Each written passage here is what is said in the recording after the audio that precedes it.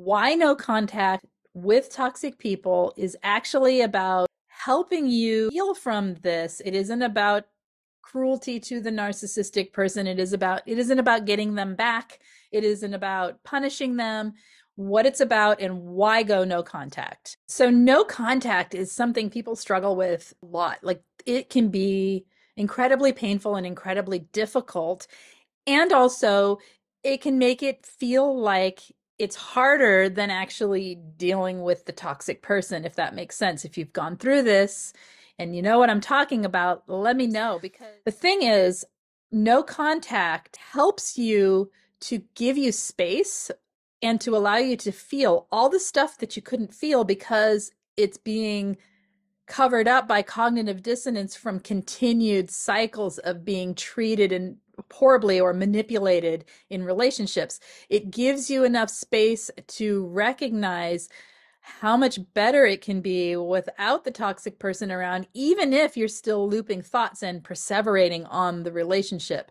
It gives you space to be yourself instead of being the person who's constantly caretaking a toxic relationship, or constantly the one who's, struggling, trying to make things better, all of that. It breaks the codependency cycle in the relationship, because there's who you're going to be codependent with if that person isn't there. It's very difficult. People don't want to experience the finality of no contact, but no contact is a place where, okay, here's the thing. This person wasn't your friend. This person wasn't good for your life. It felt like they were, okay?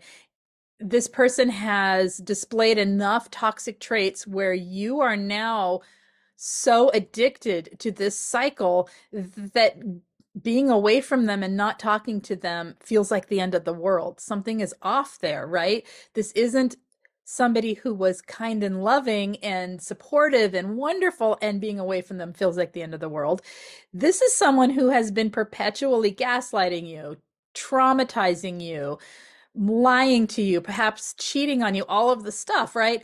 And yet it feels like the end of the world. It doesn't make sense, right? It doesn't make sense logically. So no contact gives you the space to be yourself, to feel what you need to feel, and to not be dealing with that other person. Here's the other thing.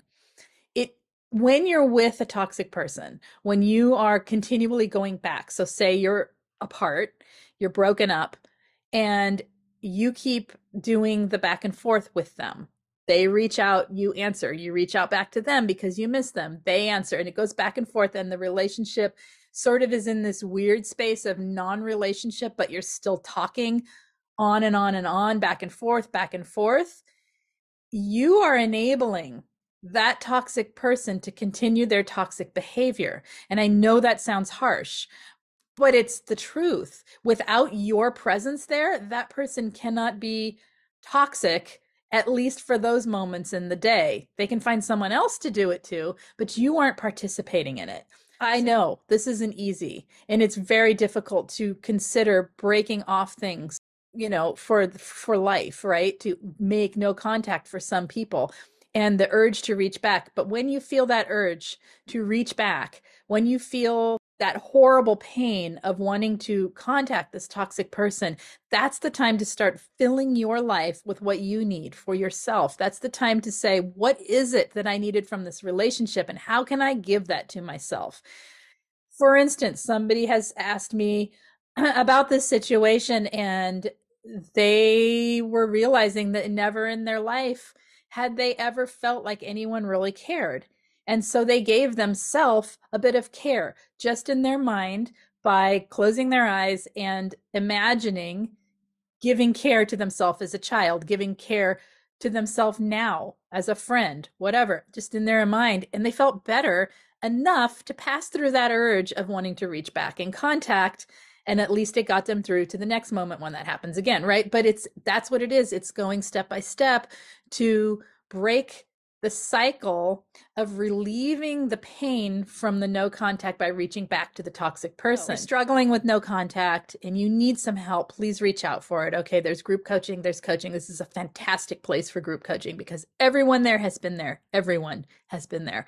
And we talk about it a lot and help support people through it. So if you need it, check out the information in the main description of every video. But please know that you're not alone in this and that there is a way through, and it does take time, and no, it isn't comfortable, but it will get better. It will get better. And once you are there, once you are no contact for enough time where for yourself, and there is no time limit on it, right?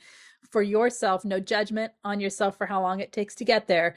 Once you're there and you're free from that toxic dynamic of wanting to reach back to them, your life gets way more expansive. You are way more in a position to start healing the things you need to heal in order to have the life you want.